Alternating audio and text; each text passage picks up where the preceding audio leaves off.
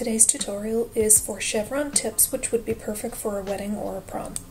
Once your base polish has dried, you're ready to begin by placing your nail vinyl on your nail and pressing that down into place. Make sure it's nice and snug up against your cuticle so no polish will sneak through. Apply your polish, just with the brush from the polish, 1 or 2 coats depending on what you need. When you're ready, using tweezers, remove your nail vinyl. I like to do this while the polish is still wet so you get a nice crisp line. I just wanted to show you here with the white how crisp that line is using the nail vinyls. I'll include a link below so that you can check out all the different shapes that Linda has available. Add a thin line of top coat or base coat to act as adhesive, and using a damp art brush or a damp cuticle stick, place your glitter pieces one by one. You do need to move quickly because the base coat and top coat tend to dry fairly fast. If you find that they're drying too fast, just add a little bit more of the base or top coat and continue working.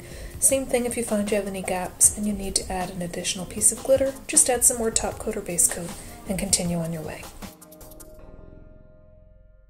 I've done the same design here on the ring finger with the glitter polish.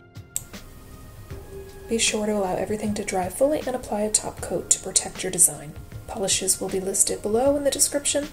Thanks so much for watching. I hope you liked the video. Please comment, share, subscribe, and thumbs up are always appreciated.